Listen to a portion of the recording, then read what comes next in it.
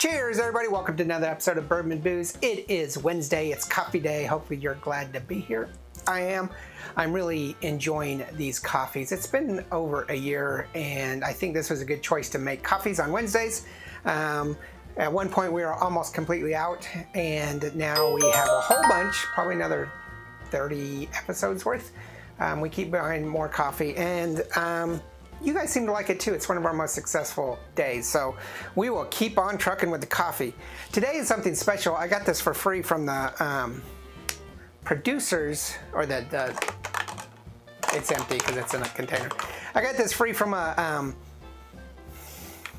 distributor because I bought another one of their coffees, and so they sent this one as well, which is good because this one's kind of expensive. This is Java Presse whole bean coffee. This is my very first try at this. I just made it.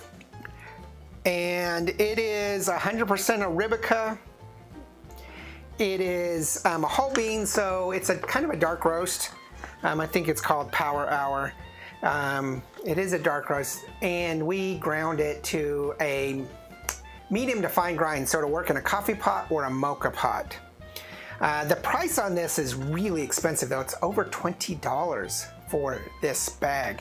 So not sure you know me on coffee days. I have to yawn, I guess that's why. Not sure if I would ever buy this at $20 for a 12-ounce bag, but it smells wonderful. Nice dark chocolatey caramel aroma, that earthiness of coffee. It just smells really good. It is a nice dark. I think I could have put a little bit more grain or grounds in it. Very smooth. Usually with a dark, bold coffee, it's more bitter, but very smooth. Some flavor is going to be mostly, I don't know, kind of it's going to be an oaky, earthy flavor.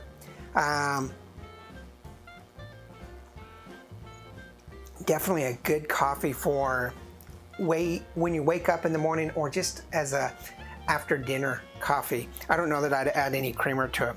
The Power Hour says dark chocolate. I can get that chocolatey. Caramelized sugars, definitely.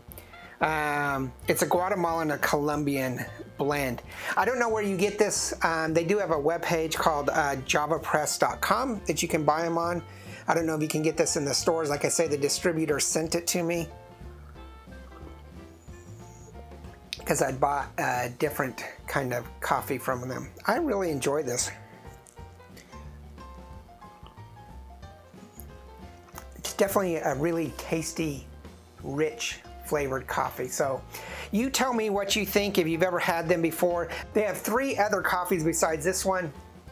Tell me if you've had any of those. Make sure you do hit that like and subscribe. It means a lot to us. Hopefully you're staying warm in this weather. I'm returning home from my trip today, so hopefully I brought some more coffees home.